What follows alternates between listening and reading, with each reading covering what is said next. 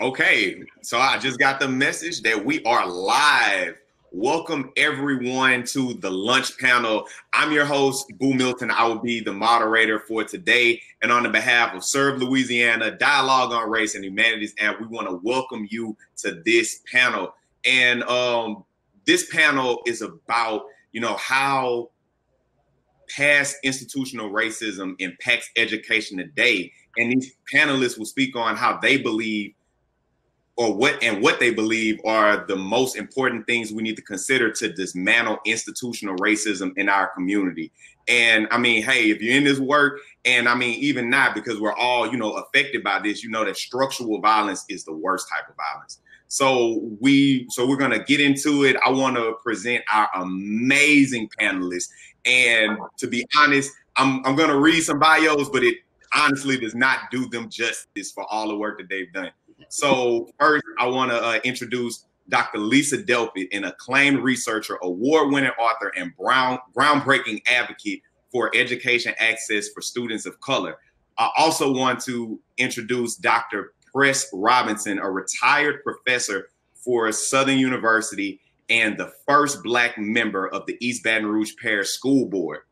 Also with us is Dr. Jose Aviles, the LSU Vice President for Enrollment, and has led teams from 8 different colleges and universities that have successfully enrolled the most diverse and academically accomplished freshman classes in institutional history. So if I can get some comments, some snaps, some claps for all of our panelists, I want to thank you so much personally for paving the way for young community organizers such as myself, everybody on the call. Thank you so much for what you have done.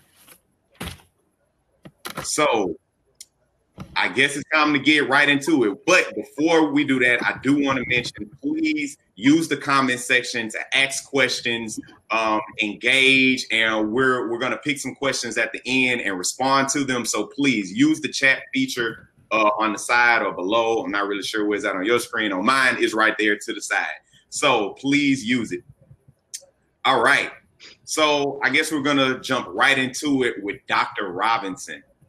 So the last time you appeared on Day of Dialogue, you spoke of having regrets regarding desegregation in East Baton Rouge Parish school system.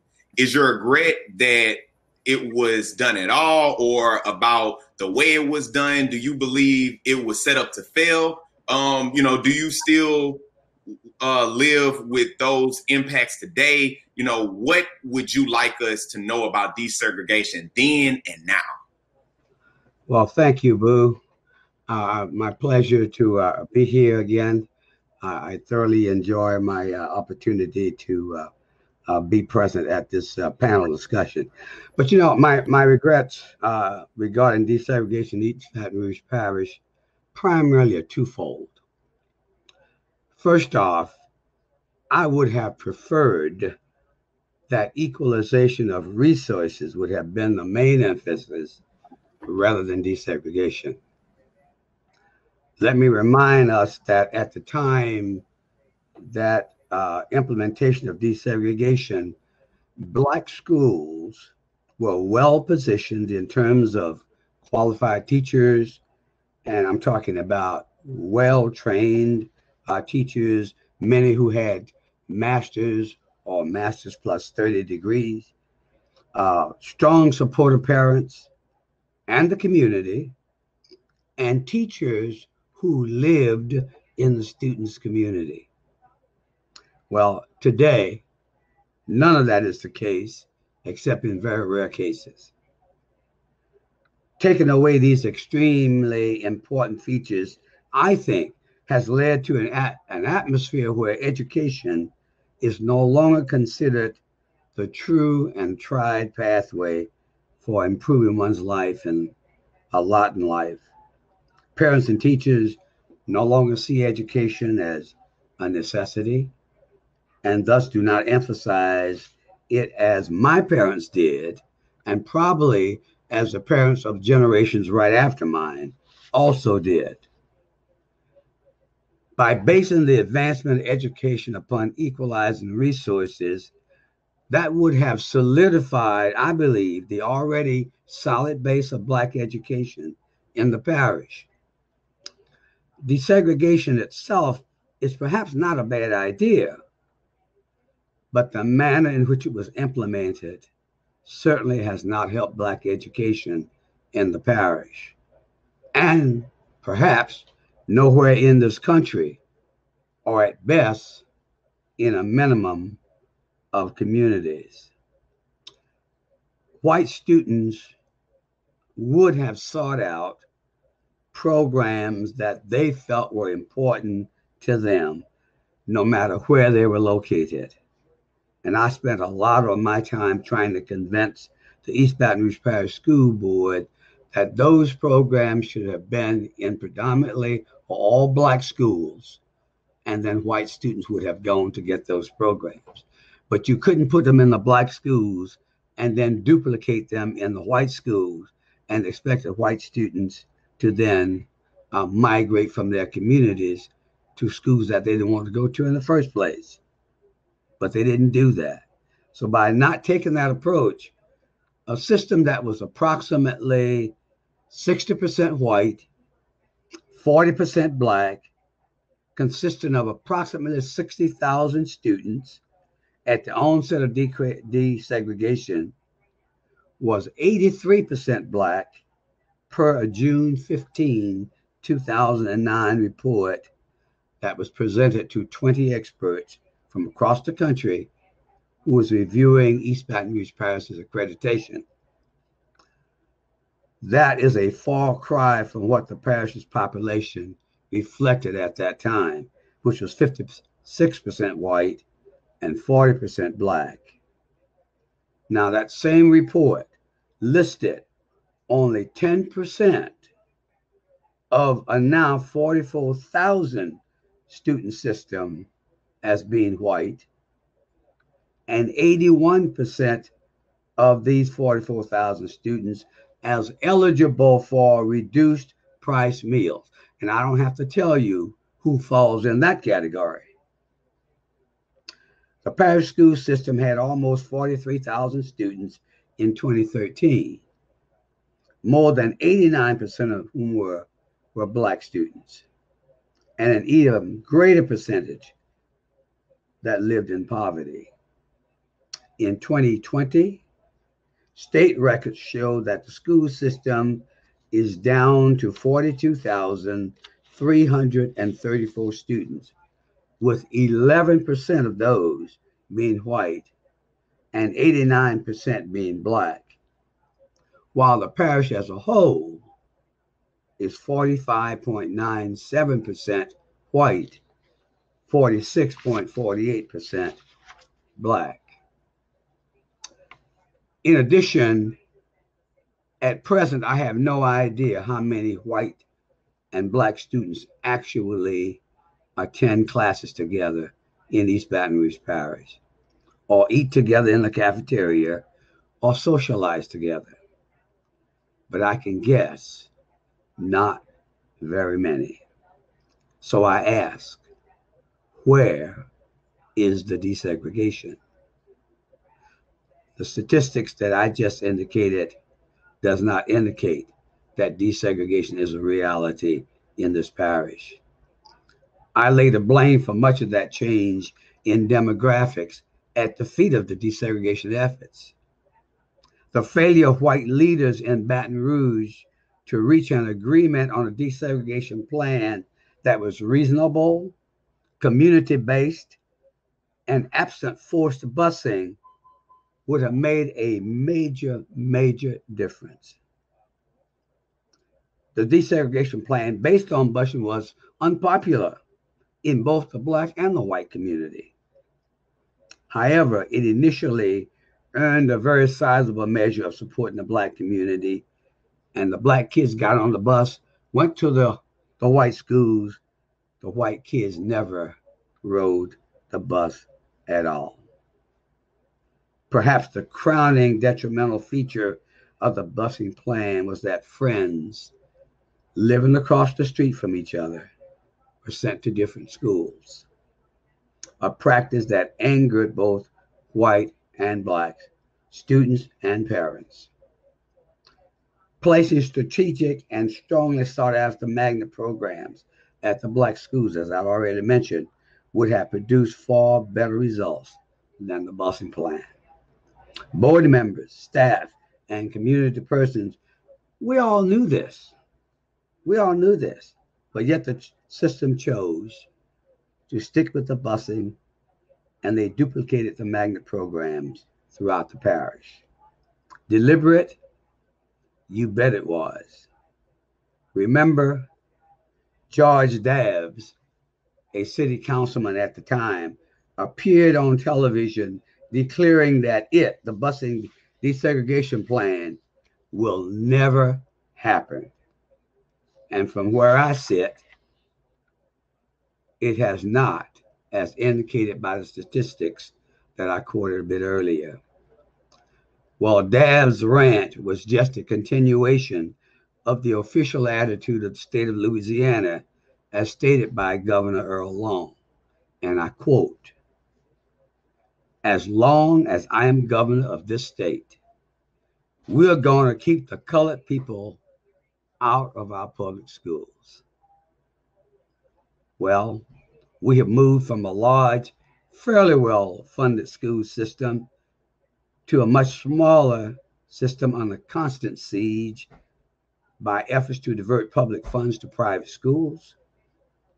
And at the time, efforts by a number of groups to just simply make money at the expense of children's education.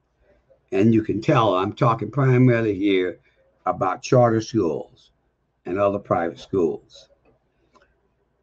East Baton Rouge Parish school system currently has 8 district authorized charter schools, 4 state authorized charter schools, 20 scholarship non-public schools, and a total of 49 non-public schools. It was my observation during the school board days that many of the students attending these schools actually didn't perform any better than the kids in the public schools. And in many cases, less than the public school students. The difference, of course, is that these non-public schools siphoned off funds from the public schools, often returned students to the public schools, but they kept the monies. All these kinds of actions are deliberate, and they denigrate public education. In other words, the detrimental effects of desegregation are playing out today, every day. And as time moves on, the effects are becoming more and more pronounced. I told you in 2013 that desegregation was probably the worst thing that happened to Black people since slavery. And I am of that same opinion today.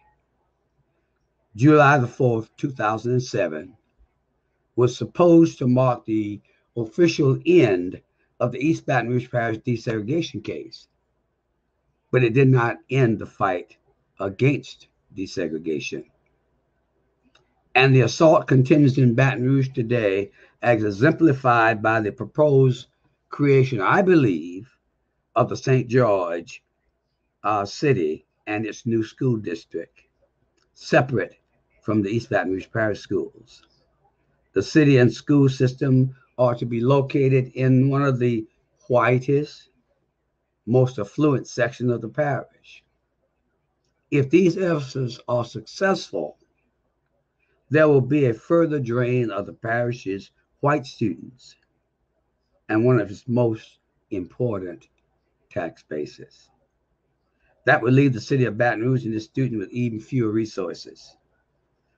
Now, researchers say that the St. George effort is part of a national trend of splinter school districts, worsening segregation, and racial disparities across the South. Well, in Baton Rouge, the proposal has brought to the fore the parish's legacy of school segregation since 1956. Folks, that's 64 years of fighting desegregation. and still continuing. In 2007, Reverend Mary Moody said, "Let us continue to build on the past, live in the present, and prepare for the future." My question is, did we ever reach the future? Or did we never leave the past?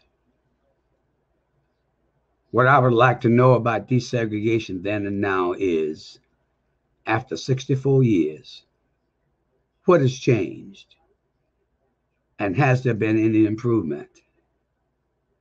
Now seems just like then, except that there's no lawsuit and no cry for desegregation. But after all, the system is supposed to be desegregated already. I don't think it is.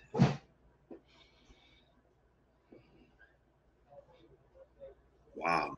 Thank you so much for that.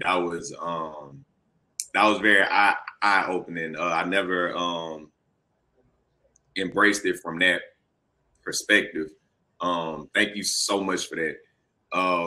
And I've been seeing people in the comments giving the praises and the amens to everything. So man, thank you everybody for being engaged and really hearing everything out. I want to keep the conversation moving due to time. So once again, thank you so much for that.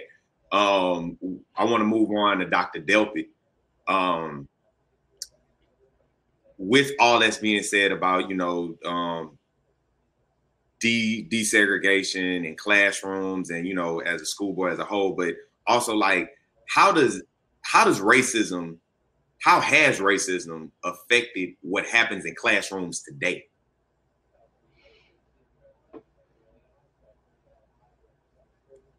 You're still on mute. Yeah, now you good.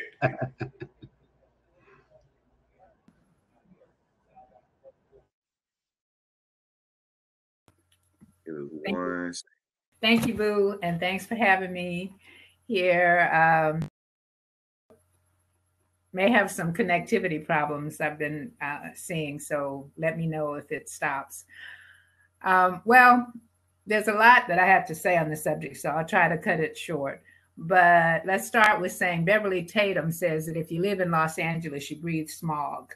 You don't want to breathe smog. You don't choose to breathe smog. It's not something you say, okay, I'm going to go out and breathe some smog today. You just breathe it. And she says if you live in the United States of America, you breathe racism.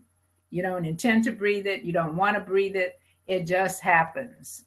And whether we want to believe it or not, part of our subconscious, or maybe sometimes conscious mind, holds a story about African that whispers in our ears constantly. Things like African Americans are violent, unmotivated students, uncaring parents, less intelligent, hypersexual, lazy, dirty, et cetera, et cetera, et cetera.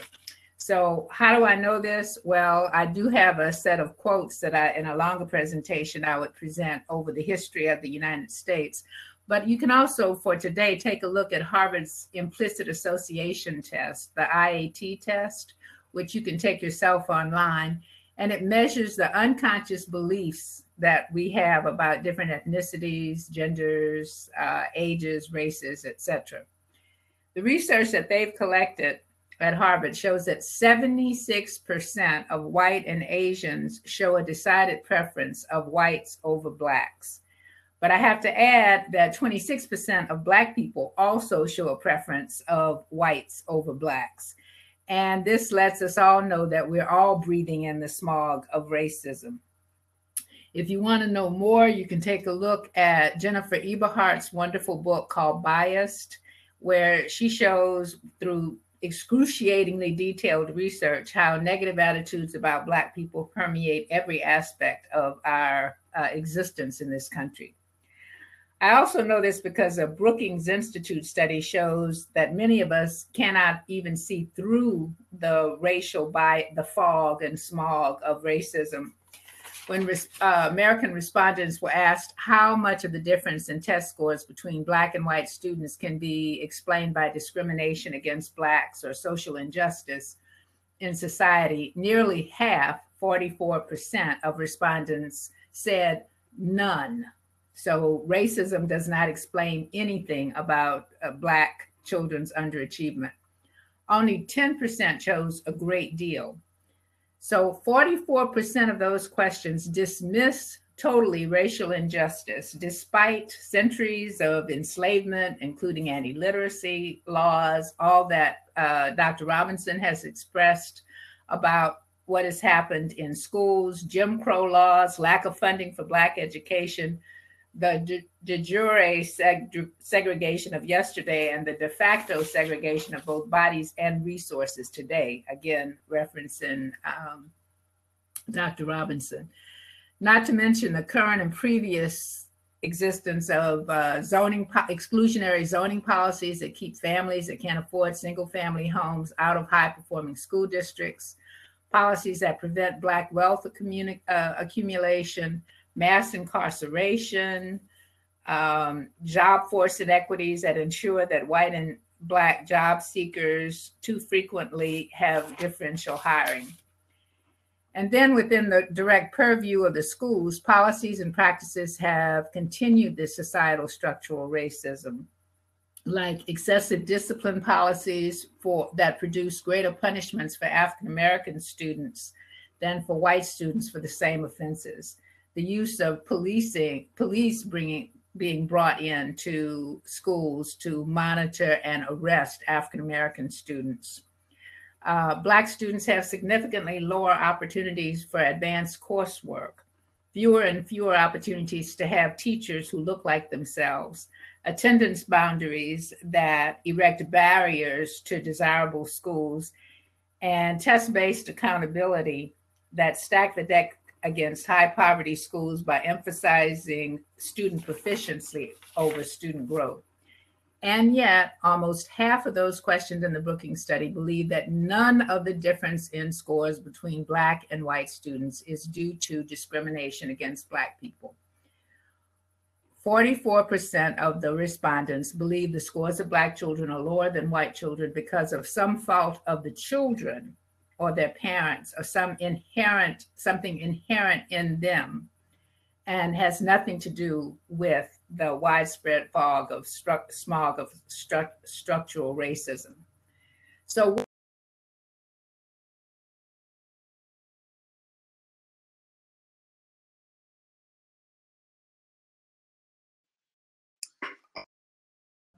disconnected a bit. Can you I think you're back now. Seconds. To give you just a few examples of how this affects classrooms. Students themselves internalize smog and question their own abilities. One of the recent books that I wrote is called Multiplication is for White People. And that title comes from a child saying to her tutor, "So Miss L, Black people don't, why are you trying to teach me this? Black people don't multiply. Black people just add and subtract. White people multiply." Now, obviously, nobody has ever said this to this child, but she has internalized this from the larger society that we live in and from what goes on in school. Also, one of my grad students at Southern, who has a science teacher, she has a very high expectation, and she teaches wonderfully and has a lot of rigor for her students. And her students said to her, "What you trying to do, Miss Antoine? Why are you trying to teach us this baker?" So clearly the kids themselves have internalized some notion that they are less than. And exacerbating the problem, teachers are also affected by the smog of racism and racial stereotypes. Teachers often subconsciously tend to expect bad behavior from Black students. A Yale study had teachers watch videos of preschoolers and asked them to identify students who might become behavior problems. They tracked the teachers' eye movements, and what they found was that the teachers focused most of their attention on Black males. This kind of hypervigilance on Black boys is probably what has led to a suspension rate of Black preschoolers that is 360% times the rate of white preschoolers, even when the children are behaving similarly. There's also research evidence that teachers asked to rate students' academic abilities scored Black children far below white peers when the children had identical scores. This can only contribute to the underrepresentation of Black students in gifted and advanced placement programs. There's considerable research that shows that Black students fare better on tests, have lower dropout rates, and higher college attendance when they have several Black teachers.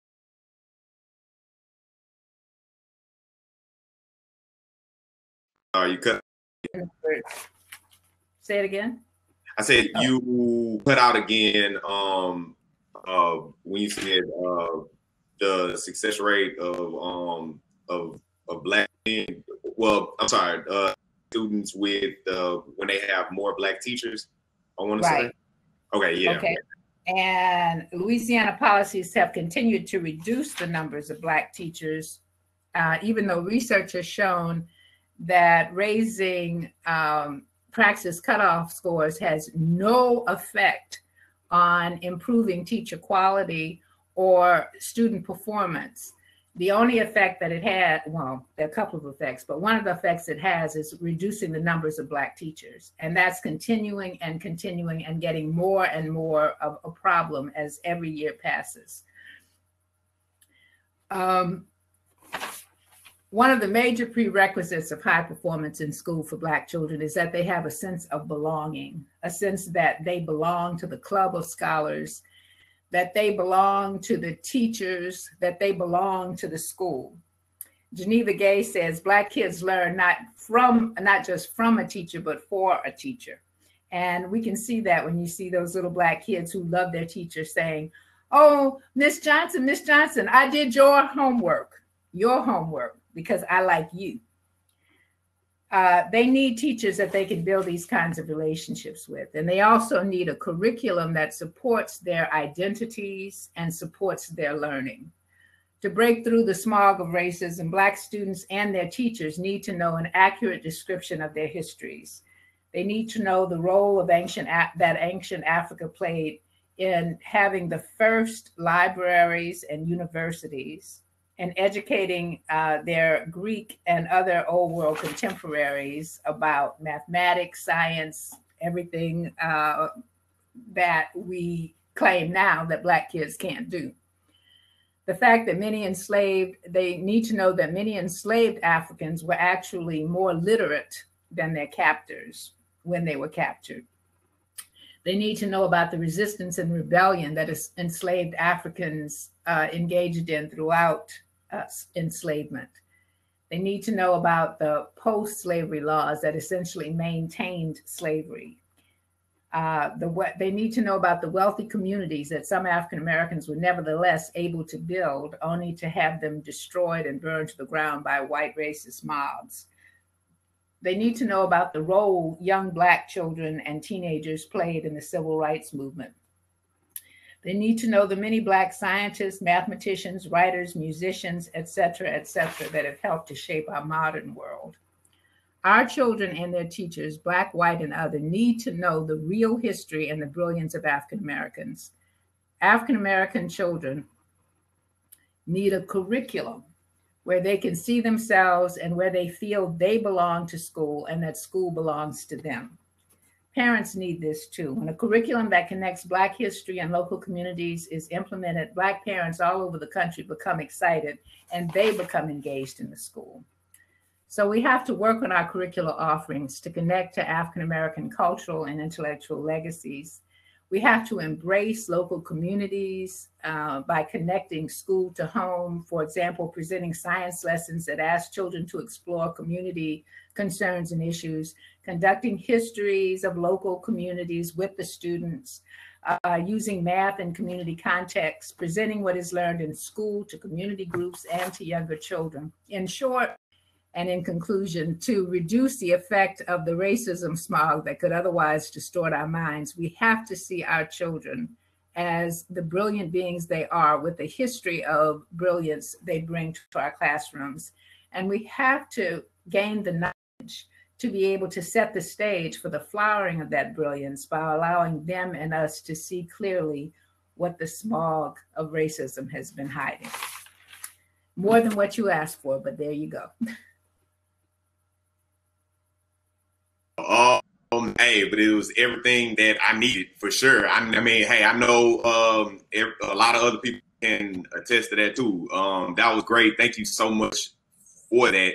I really hope that this goes on YouTube or somewhere. I don't know, because I need to go back and watch all of it. Because man, y'all have really like said some great things here, and man, I'm inspired. So, like I said, I want to keep it moving. Thank you so much, Dr. Delpit. We're gonna now to Dr. Aviles. How you doing over there, man? I'm doing all right. Oh, good to be here. You're on mute. Yeah. All right. Yeah. Can you hear me? That's great. Glad to have you here. Yeah. We're all good. We're all good. Can you hear me? I got you. Yep. Sounds good. Okay, cool. So, all right. So I'm gonna break down your questions in a few different phases. So let's go. Okay. So you have a track record for the success of your holistic admissions program in 8 universities, including LSU. With such a non-traditional program, how are you able to get universities that use traditional methods to agree to use this program? Well, let me just say to start that, holistic admissions is really, it's not my program per se. Holistic admissions is a term that is used in the work of college admissions that simply says that we are at the point of application for a candidate. We are looking at the totality of the student's record at that point of application. And for LSU, it was new. But when you look across the country, there's 50 flagship universities that exist, and only a small handful of about 6 institutions were not using a holistic approach to evaluating applicants. So LSU was really in that small handful of institutions that were not practicing the work of admissions that way.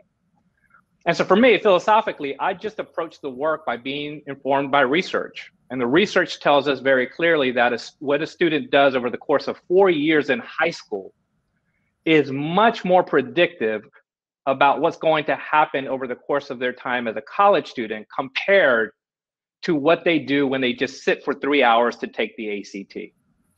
And in fact, the research also is very clear that college entrance exams like ACT or SAT have a direct correlation or link with family income and have shown biases against historically underrepresented students.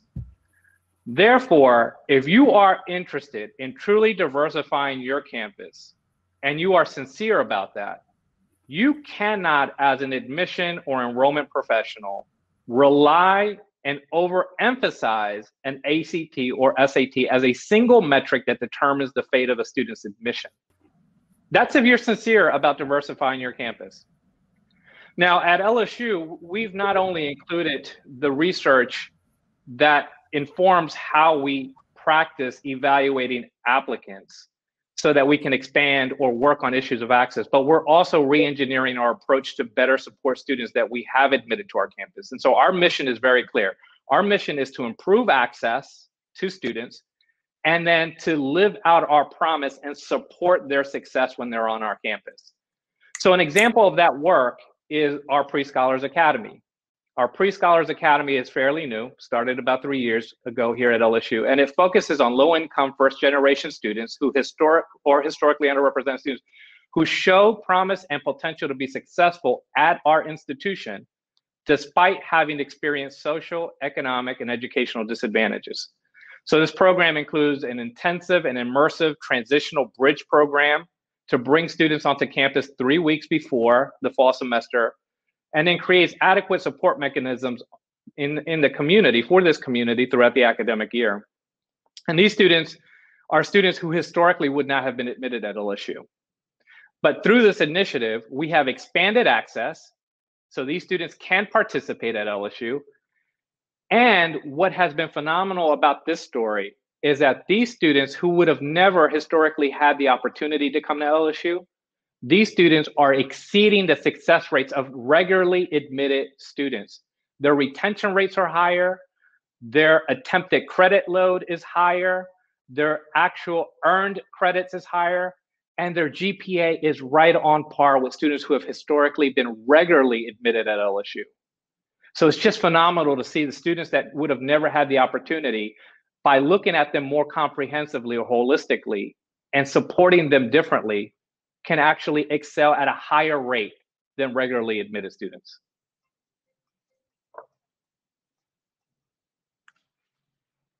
Man, thank you so much for the work that you do in that light. So what specifically about your program would you say has led to those results? And like, is there an expected timeline for these results? Well, here's the thing, Boo. What's interesting is that, and I love just being able to point out consistently, the students have not changed. These are the same students that have been coming out of Louisiana high school forever. And we've come to terms with the fact that a student's talent is not the same as a student's level of preparation. In this country, depending on the zip code that you grew up in, your level of preparation is just going to be different. And it has all sorts of reasons for that. Under-resourced schools, a lot of the things that Dr. Delpit just alluded to, there are real issues in education. But what we know as higher education professionals, especially at public flagships like LSU, is that the status quo is no longer sustainable. It's like watching a car crash. You just sit on these campuses and you look at the car crash and you're okay with it because you're just watching a movie. It's time for us to jump in and start doing something about this. And what it means is that higher education has to transform, it has to change.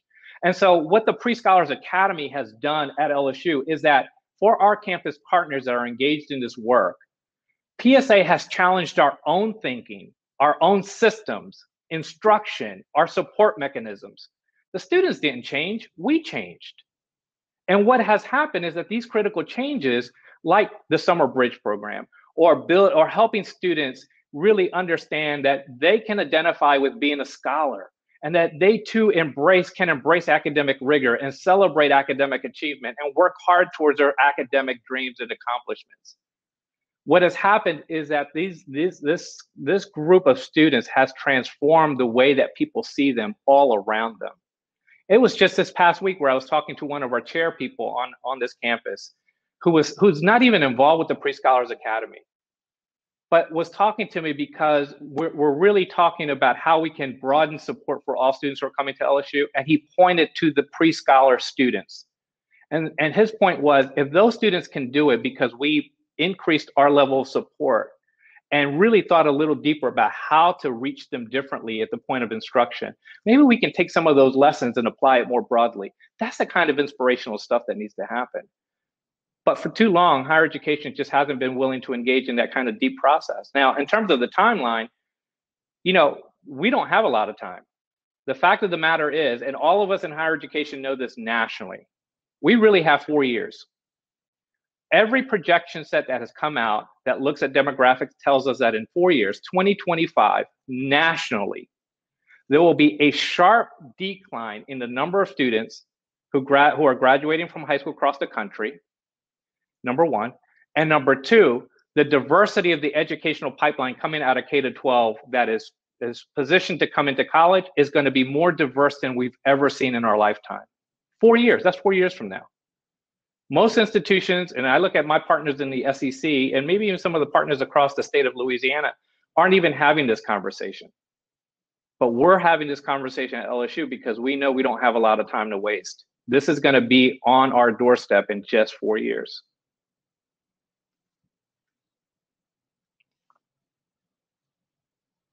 Man, that's great. If with that, and I'm thinking back about what Dr. Robinson said about the desegregation and the diversity and like how that looks in the future. Do you think? And I'm kind of going off, but I feel like it kind of flows with what's going on. But if that's you don't mind, I don't mind. Yeah, because you're saying like in the next 4 or 5 years it'll be a more diverse culture. Do you think there will be any challenges with that as well, though? No question. And those challenges, what it's making college campuses and diversity advocates in higher education like myself to do is to use that as a opportunity to expedite this conversation. Again, these students, what Pre-Scholars Academy has shown on this campus is that these students can succeed at this level. We have to provide them access, and we have to provide the adequate levels of support. And here's the thing, Boo, is that what the national data tells us is that students don't drop out often because of academic reasons. The number one reason why students drop out is because of campus disengagement or feeling a lack of sense of belonging on that campus. They don't belong here. Or financial distress. It has nothing to do with academic ability. And guess what? We can do a better job on college campuses like LSU to fix those things. It doesn't take moving a mountain to fix those things. So, but it does take intentionality, and it takes you wanting to sincerely address issues of diversity on a college campus. But LSU is a public land grant. It is, we call ourselves a flagship, and that's great. You know, people love to kind of dance around with that label, but we're a land grant. And land grants are supposed to be accessible. They are supposed to be the engine in the state that helps students increase their social mobility, to go from low income to now becoming in the strong middle class, upper middle class, and up. We're supposed to be doing that. So yes, the increased diversity is going to be challenging, but it's not something that we can't deal with. But we have to really drive towards it. We have to be intentional. Right. And I definitely want to say something to the realness of that, and how, you know, students not feeling welcome on a campus and leaving these leaving these universities doesn't just affect them in that moment. It's generational, because this is not just you know, one student. This is somebody's future father, somebody's future's mother. This is somebody, this is a citizen. This is a, you know, a family member. And I'm getting that to say, my mom went to LSU in the 80s. And when she was there, you know, she was a great student. You know, hey, she was able to get into LSU as a Black woman in the 80s, you know. But the thing was, she dropped out. Wow. She dropped out because there was a white professor that, you know, assigned the essay. And when she turned it in, the professor said that, well, first of all, the professor gave her an F. And whenever she asked why, she said, "There's no way you wrote this paper. There's no way a Black girl wrote a paper like that." And she went home, cried, and dropped out. And then I believe that's when she went to, after a while, she went back to school and went to Southern. But the thing was there, what if she had never went back to school? Right. What would my life look like now? Right. What, you know, what kind of, you know, where would she be right now?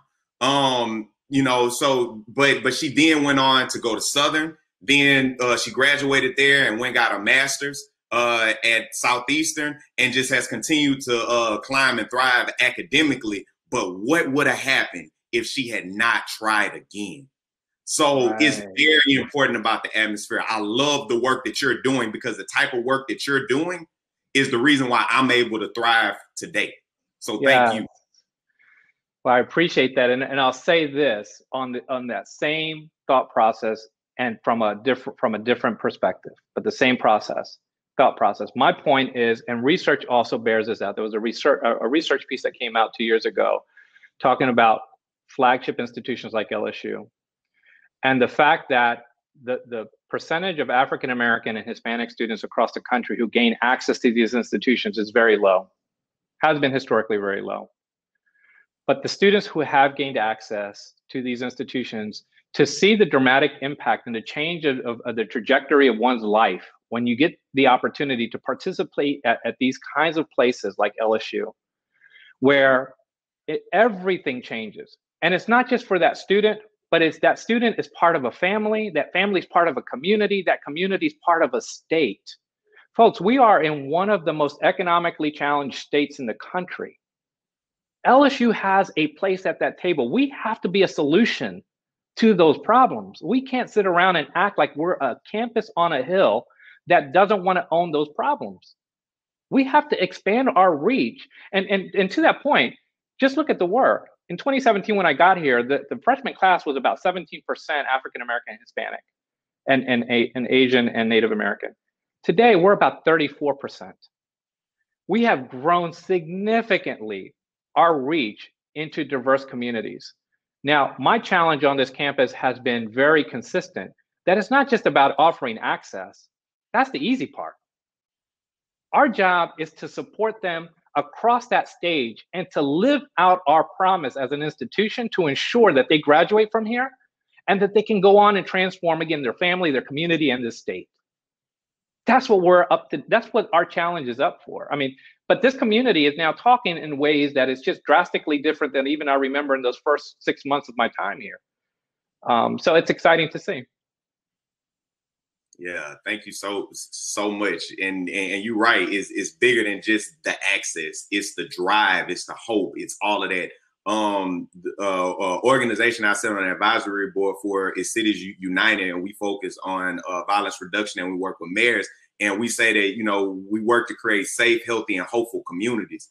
And that hopeful piece is everything, because you can have a safe community. That's the atmosphere, the health, that's the functionality of it. But the hope is the drive in order to make people want to thrive, in order to push for growth. So, man, thank you so much for instilling that hopefulness piece, because, you know, I don't know why sometimes people feel like it's not a necessity, but hope is everything, even though it might not seem tangible, but it's everything. Yeah. So, and I'll say this about that, and I know that we have to move this on, but with these classes that have come in, we had a big, very public debate 3 years ago about whether holistic admissions was the right approach for admissions at LSU. And it was all over the newspaper, and everyone said, oh, you're lowering quality, you're letting students in who can't do the work. None of those things were true. None of the metrics for the entering class were lower than historical metrics. The ACT profile stayed the same. In fact, the high school grade point average increased. And we know that diversity increased, as I first stated. But now this year's class just posted the highest retention rate in LSU history. And LSU's been around for 160 years.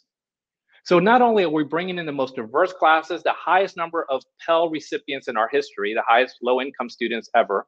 So we're providing greater access to students across the state, but they are outperforming generations of students that have come before them. So that kind of stuff instills hope. That's what gets people to start believing, like, okay, like we see that these students, provided the opportunity and a right level of support, can do this work. Yeah. So I want to make sure that we touch on these few points before we go to the questions. So a part of your work is to recognize that students of color often stay away from PWI colleges and universities because a lack of cultural integration. How can your program help universities in achieving cultural integration? Right. Well, like I said, we know that students leave because of campus disengagement, and students of color are more predisposed to that because oftentimes they come onto campus and they don't see themselves in that picture that includes them in it. So again, we have to be very intentional about that. But I'll say this about students participating at PWIs and being a little off-put by that in some ways. That's our own fault in college admissions. College admissions doesn't speak well to underrepresented students. Historically, everywhere I've been at 8 different institutions. When I come in and do the assessment as to why they are not achieving the levels of success they want in areas of diversity, I look at their publications, I look at their messaging. It does not speak to us. We don't tell our story well enough, and we don't really help students be able to see themselves in a picture of success that includes them in it. But once you start doing that, and you start building a critical mass of students on your campus like we did back in 2018, those students can be part and intricately a part of the change that needs to happen on this campus. They can move forward the agenda by pressing us as administrators, by demanding better of this institution. And then they can help other new students who are being recruited to see themselves as part of this experience and be excited by the part that they can actually leave their mark and help transform a historic place like LSU. Again, LSU's been around for 160 years, right? So this is a time where you can leave your legacy and leave your mark on this campus because it's a changing time. What I'll say about this is that every campus I've ever been a part of, there are structural barriers in place that need to be examined for sure. But the communities of color that I've been a part of, on these campuses, they have a yearning for their day to come. They are champions of diversity. They want to work with our communities. They just need to find a way to get into some of these structural places like enrollment. Enrollment is a place that is very far reaching across the university. Everybody pays attention to what we do because the work that we do affects every department on campus. That gives me a bit of a bully pulpit to be able to go around the campus and say, folks, this is what we're trying to do. This is the agenda. And this is how we're going to achieve success. Now you need to find a way to better support the students that we're bringing. Students are a big piece of that. And I think here at LSU, they've shown that they can actually move the needle on these issues. Wow. Okay. So in conclusion, I know you probably touched on this, but I'll just go ahead and just kind of bring it to a close here with this last question. In working with universities, have you found things that still need to be changed, and what are the remaining barriers, and what would you like to see changed? Listen, that's a loaded question because it's like there's so many things that still remain to be changed, and I won't see those things through in my lifetime or my career, I'm sure. But I will say that what has happened with COVID in the midst of this pandemic has accelerated. Higher education is scrambling right now. A lot of people around the country did not make their enrollment numbers this year. And that has a significant disruption fiscally to an institution. So this is a moment where disruption is happening and everybody in the system of higher education is looking around to say, how do we make sense of what just happened and how do we move forward? And diversity has kind of been front and center in that conversation. What I can tell you is that we really need to focus on what are the structural barriers that are in place at the gate of access. And once and for all, challenge our assumptions about those things and deal with them. I think we also need to figure out how we begin. Higher education is a real cozy place, man. Like, this is a good place to work, right? Like, quality of life is good. People come to work in higher ed, trade off high-paying professions in other spaces because higher ed is a good quality of life. My point to folks around my colleagues across the country, I say all the time, we're too cozy. We're too cozy, and people are suffering because we're too cozy. It's time for us to do the hard things, examine the things that need to be examined, and assess those things, right? Get to the point of, are the things that we are actually doing in practice, are they working? The way we teach students, are we really effectively teaching them in the classroom? Do we see evidence of that? Do we need to be better? Like, these things are critically important. The faculty and the diversity of the faculty, man, that's an issue that exists everywhere I've ever been. We need more folks of color, and there are plenty of them across the country that need opportunities to be in the faculty ranks and be in front of classrooms and teaching these young people that are coming in. So, I mean, there's plenty of them, Boo, but I mean, we're gonna take the fights one by one. And if we all do our little part to challenge what's not comfortable, to get out of our comfort zone and challenge those things, we'll change the world over time. But we'll pass it on to your generation, the younger generation, to carry the torch forward and continue on. All right. So thank you so much for that. Just real quick, Dr. Delpit, Dr. Robinson, do y'all have anything y'all might want to add there? Go ahead.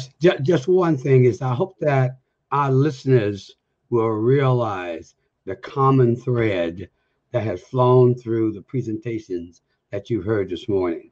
It's almost as if we got together, and collaborated to put our presentations together, but we didn't.